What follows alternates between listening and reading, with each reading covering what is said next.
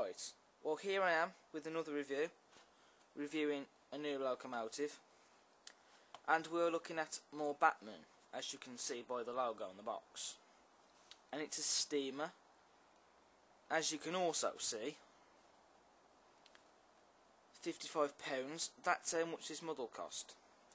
Yesterday, as a majority of you should know, I went to Southern Railways, and if you've seen the video, which is the recommendation video for Southern Railways, which is becoming popular at the moment, it's so far got 21 viewers, but at the time of recording this review, sorry about the train horn then, it will probably gain more, and it's actually getting a fair few comments.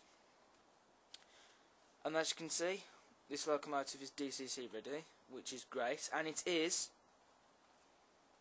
as you can see by the side of the box, a Fairburn tank, number 2691, in LMS black. This is the second engine I have in my collection that's in LMS black, and it's the second engine as well to have LMS on the side, but it's the first tank engine I own in my collection that has LMS on the side. I know that's a bit of a mouthful, but that's true. And wow, this is an absolute gorgeous engine.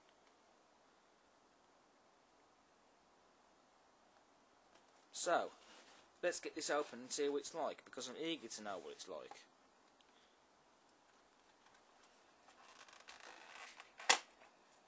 Okay, so this is the old Bachmann box that they no longer use, which is a shame, because I actually do really quite like this packaging.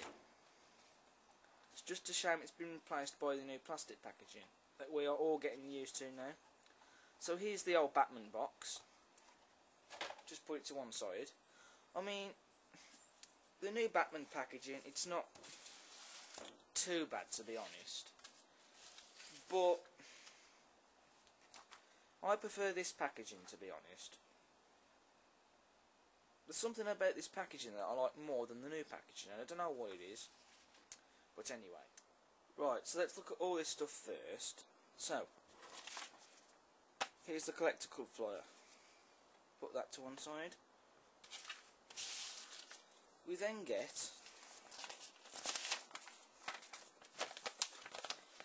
the consumer guarantee, nothing new.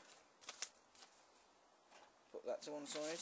And then we get this, the spares list. Now again, I know this is nothing new, but this is important. Do not throw it in the bin.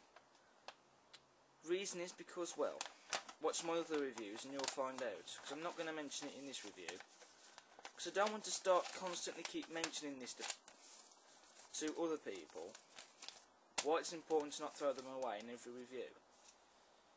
So that goes to one side. Then we get this, which is the card insert for the Fairburn, which is very nice.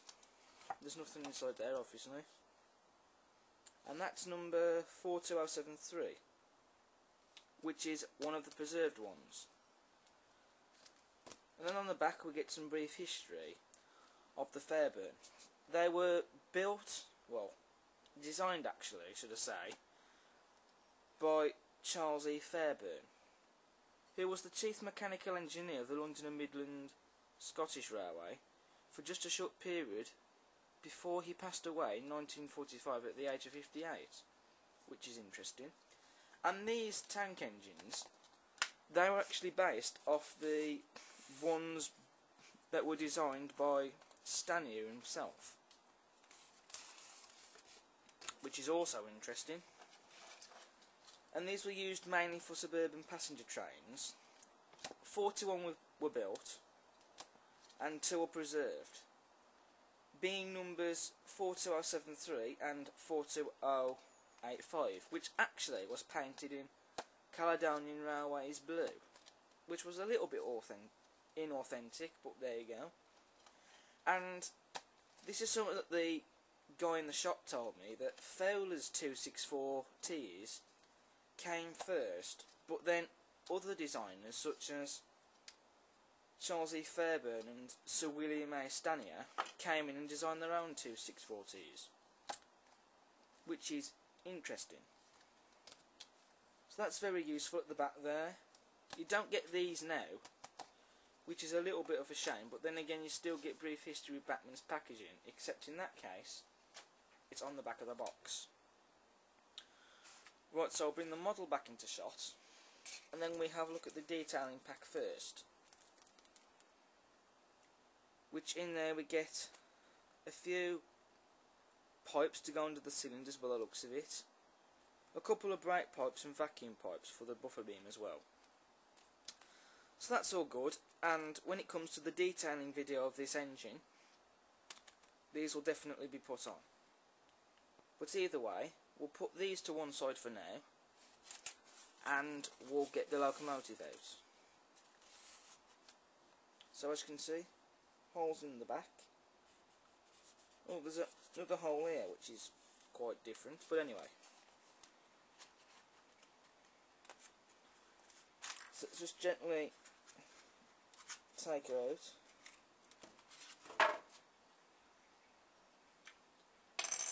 And we have these bits of plastic on her. Don't worry, this is not to go on the actual locomotive. These are just here to help secure it in place. So it's not really important. But anyway, we'll put those to one side, and we'll have a look at the Fairburn. Wow. Just look at this. This is absolutely stunning. Out of all the tank engines that I have in my collection, this is definitely the most gorgeous and probably one of most detailed. But let's have a look at her in detail. So first we have at the front sprung buffers, as you would expect, on the front and the back. So that's good. You have nice freewheel turning bogies at the back and the front. Now, I should be careful, it does have sanding gear here at the bottom, and that is fragile. So, you're going to have to be careful with that, otherwise it could snap and break. There is some riveting on the front buffer beam there, and a small hook, if you want to put a chain coupling on, if you want. We'll just wait for the camera to focus.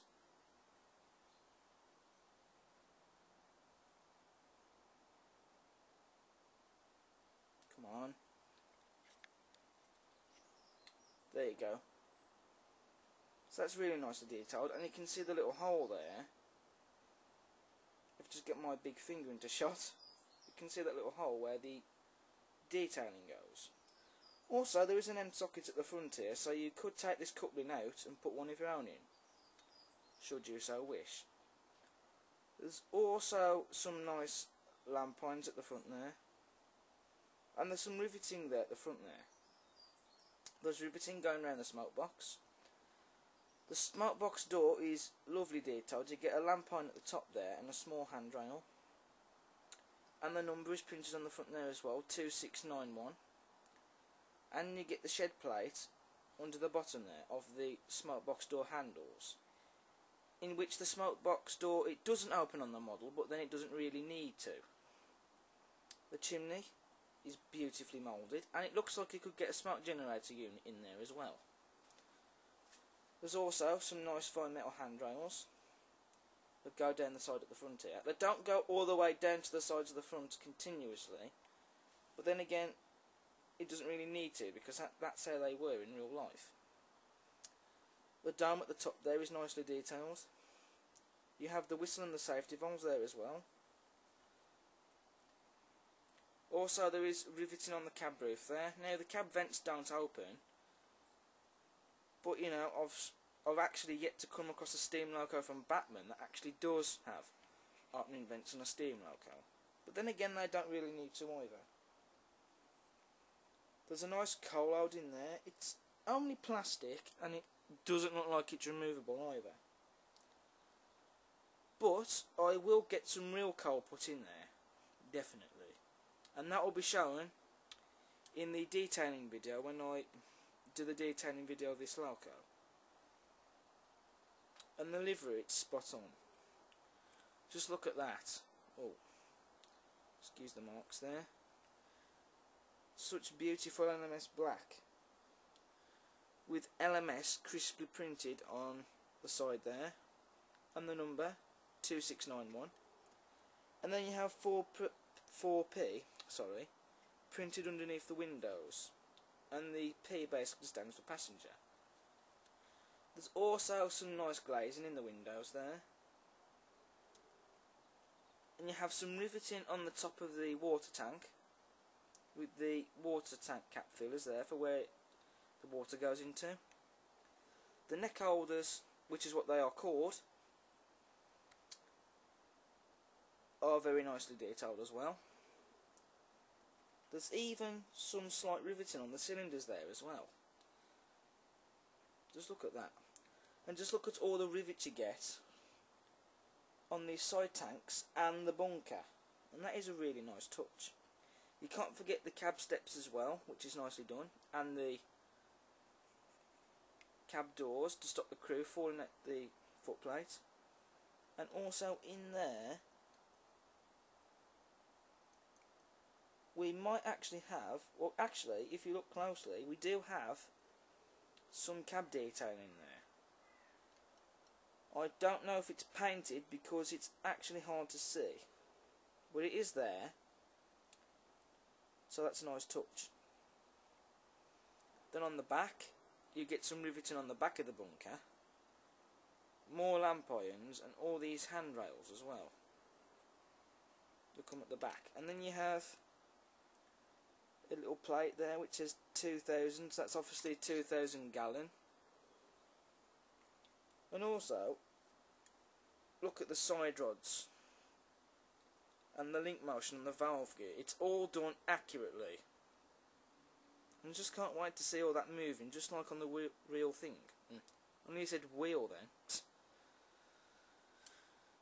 And then if we turn it round to the other side, it's just as nice detailed. Accurate LMS lettering, and there's the number 2691. And what I like about this is the number is nice and big, and so it stands out a mile for when it's running on the layout. Again, lots more riveting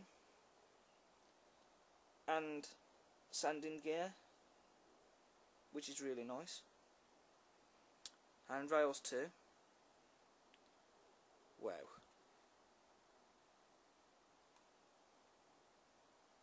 I'm absolutely in love with this locomotive. If you haven't got one of these, get one. They do them in BR black, lined, either the late crest or early emblem. You can get them weathered and LMS black. And I think LMS black is definitely one of the best liveries that it carried in real life. And since I don't hardly have many locomotives in LMS black, I thought that I would get it in LMS black. But anyway, wow.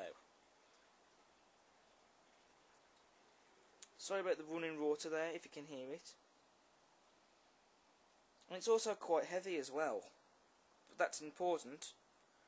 We need the weight, because there's no traction tyres on this model, so all the weight is going to help it pull a suburban train on the layout. Or if you want it coupled up to a goods train, whatever you want it to pull, all the weight will help it. But wow.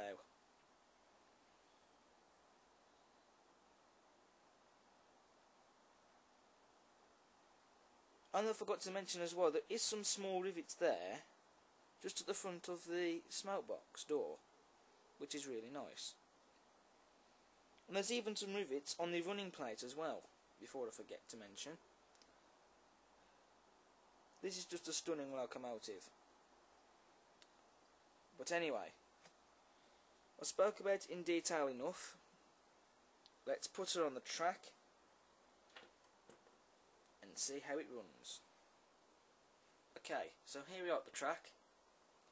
Now the Fairburn has actually been run because it was tested in the shop, but it's not run on this layout yet.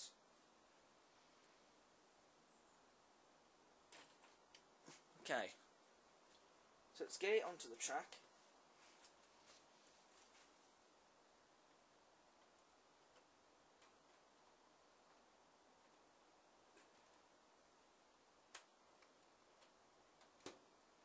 Okay, so all wheels are on. So now let's give it some juice.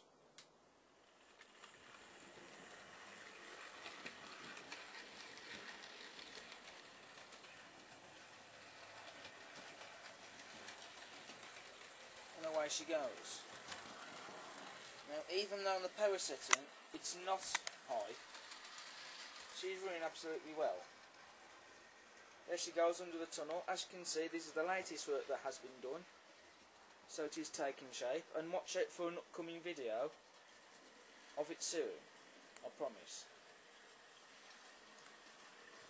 Here she comes, passing the windmill, and the Class 108 parked up in the station, and the 166 that's parked in the station where the DMUs will be parking.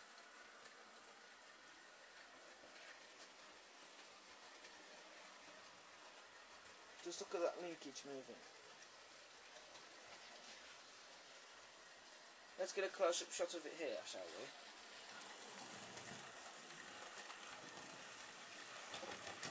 Look at that.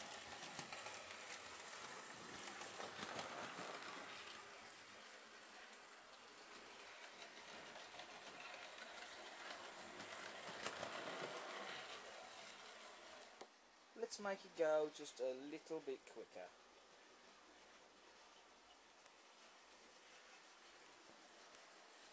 There we go.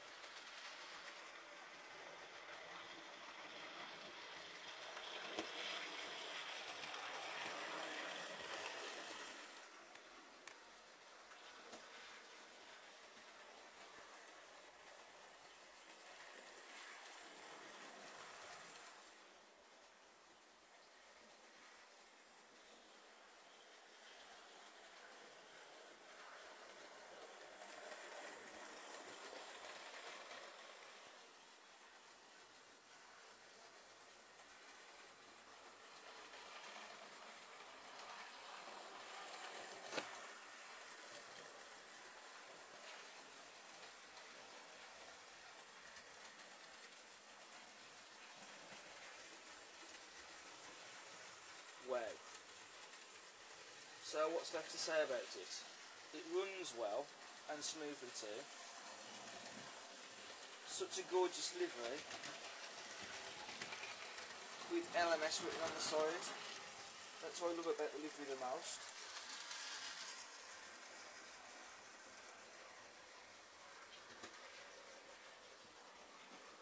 Every light must have one.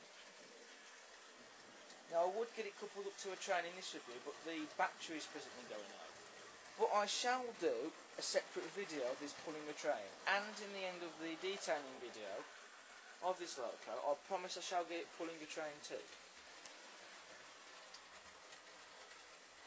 Just absolutely exquisite. Now of all the tank engines I own, this is one of the best, and most detailed as well.